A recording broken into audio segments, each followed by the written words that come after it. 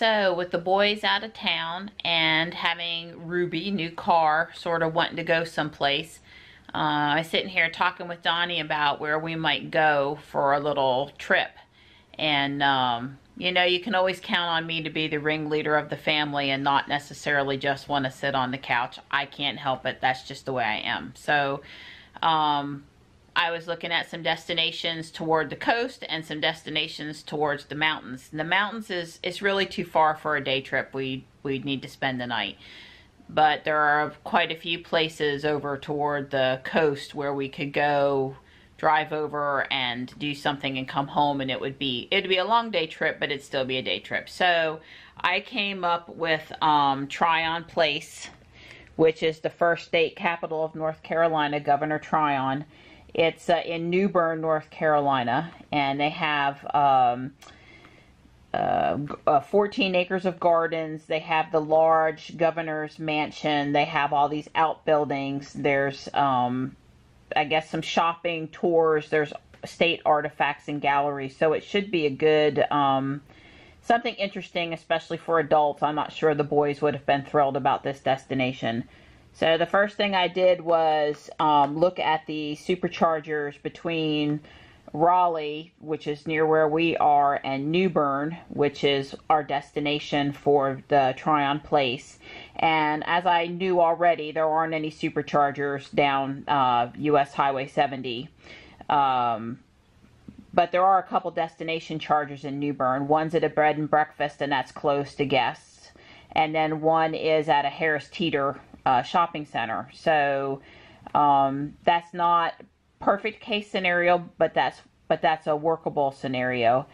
The problem with this supercharger, or excuse me, this destination charger down here is it's 7 miles south and in the wrong direction of where we'll be going to visit. And it's basically at Harris Teeter. There's lots of good eating up where we are, but there's just a Pizza Hut down near the Harris Teeter. So we'd like to plan to charge while we eat, right, at dinner. That's what a lot of people do, but that's not looking too good for this location. So Donnie, are you ready to talk about the maps and what we think we're going to do? Right. So in a perfect world, the round trip mileage from our home to New Bern to the Tryon Palace, and then actually onto the destination charger, which is slightly south. Now this is destination charger. It's a high-powered wall connector, so it's probably at least 50 amp. It could be as much as 80, but it doesn't really say. That Marianne spoke about. There's really nothing down here at this 603 West Truman Road. There's a shopping center down there. There's just no, Marianne, she doesn't want to eat pizza while the car charges, not after it's supposed to be a special day. So we decided against that. So basically, we have a range of 295 miles. That's theoretical. But practically, I don't think our mileage is anything over about 240 miles. So 251 miles.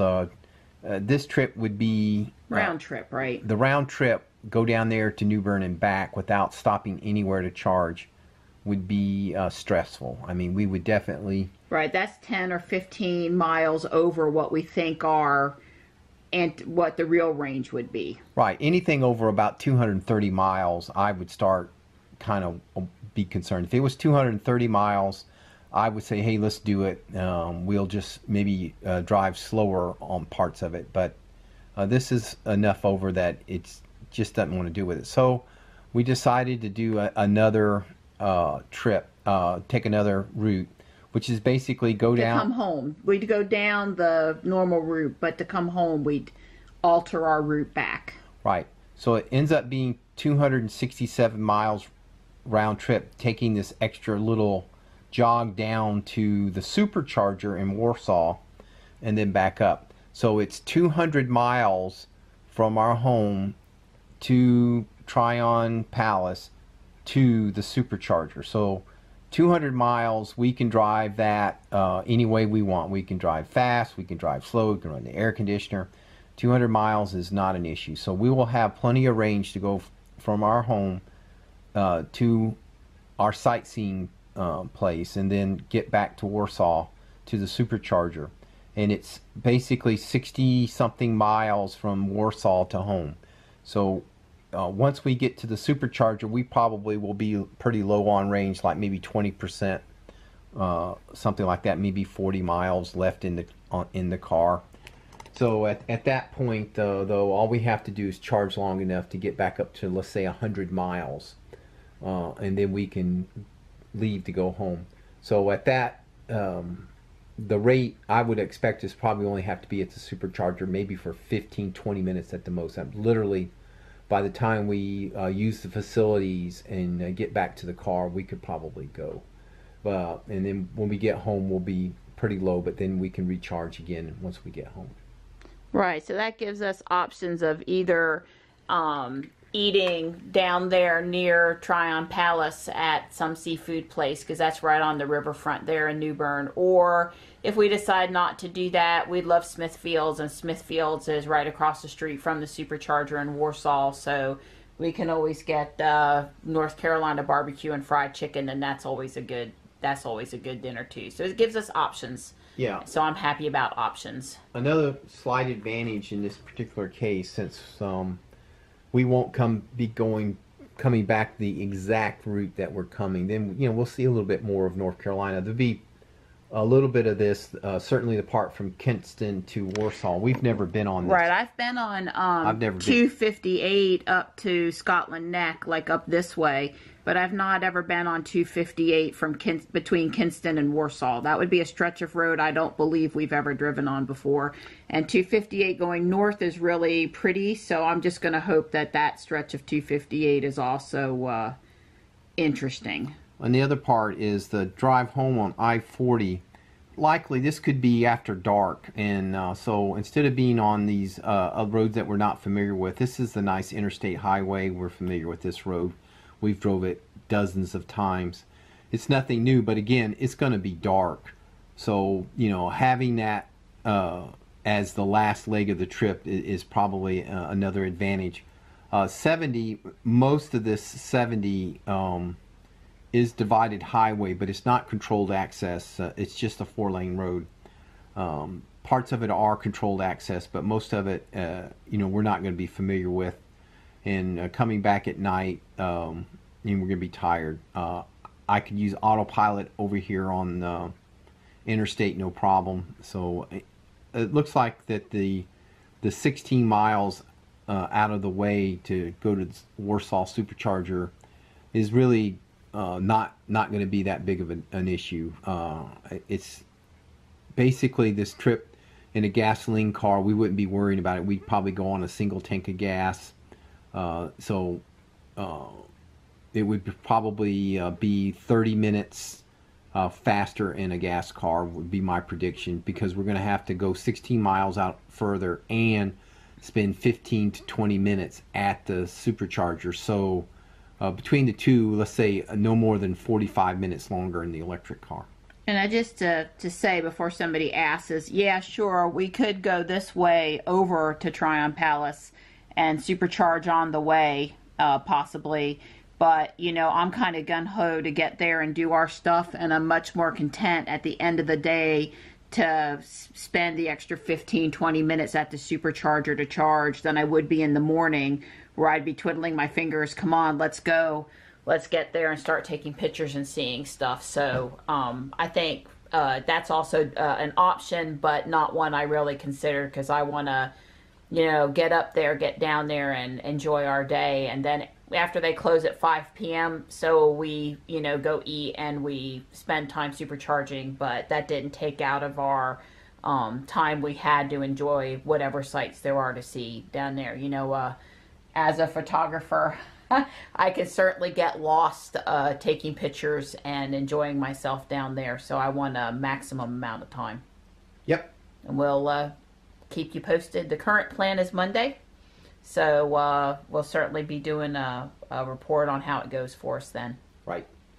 So when we started planning this trip, just to add, my first question to Donnie was, so how do I look at like the supercharger network? How do I do this from my Chromebook here on the couch? I don't want to go hop in the car right this minute and plug this stuff in and be figuring it out from the car.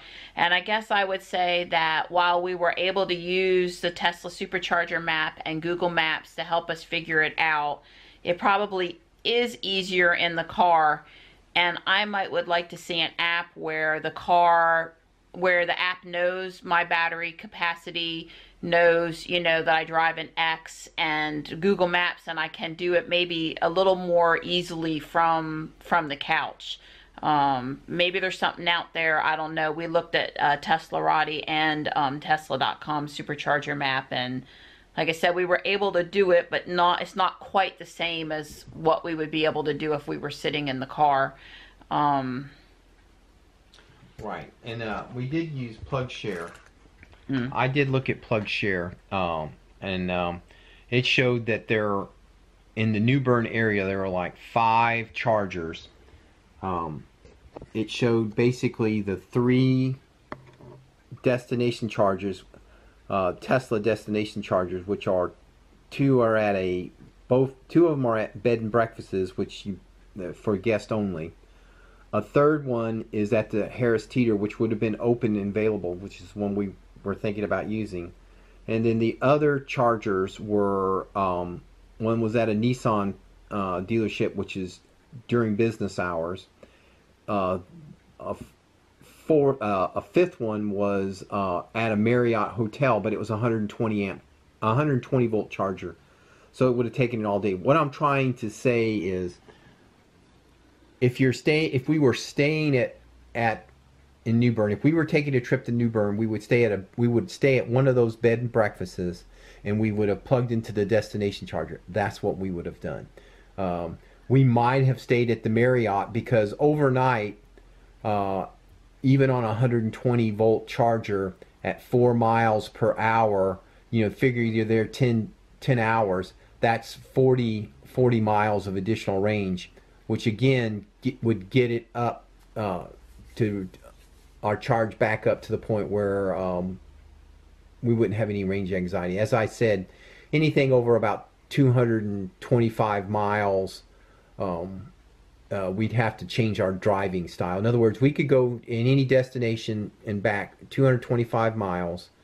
I believe in any weather, with the air conditioner full blast, driving, you know, 70 miles, 75 miles an hour as fast as we want at 225 miles any way we want to do it. If we want to go more than 225 miles, we would have to start paying attention to our speed, maybe only drive 60. We might have to go into range mode, which reduces the air conditioning, things like that. We would have to reduce it down. And I'm sure that, you know, it's possible to get 295 miles range out of an X, but I believe that we'd have to be driving like 45 miles an hour. It's just not practical. That's not the way we drive. So as I said, anything 225 miles I feel is our, you know, normal, drive it any way you want, don't think about it type range. And anything over 225 miles, you need to think a little bit. And just to add too, you know, I did go to the Tryon Palace website and look to see if they had a destination charger. I also tried to give them a call. Maybe I did that at lunchtime. They weren't answering. So I sent them an email and said, hey, just to confirm, do you guys have a electronic car charger? And oh, by the way, since you say on your website that the typical visit is a 4-hour or half-day visit, you're a really good candidate for a level 2 charger, so that Right. People can show up and charge while they're there. Right. Would you please, if you don't have any capacity now, which I don't think they do, or they'd publicize it on the website, would you consider adding one? So who knows, maybe in the future that would happen. I'm sure that's going to be happening at more and more places. So anyway,